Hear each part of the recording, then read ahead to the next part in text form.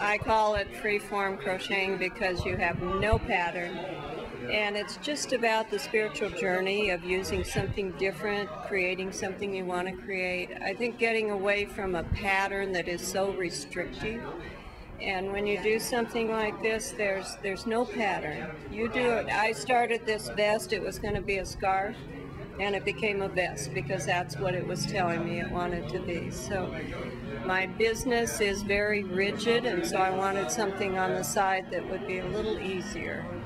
And that's how it started. And what has been your experience with the show so far today? It's been fabulous. I'm running out of product, but it's labor intensive, so I don't do, I can't make a whole bunch of scarves in a week. It takes a couple weeks to make a scarf and a hat. So it's been wonderful. I just did it because I just love Linda and I wanted to be here.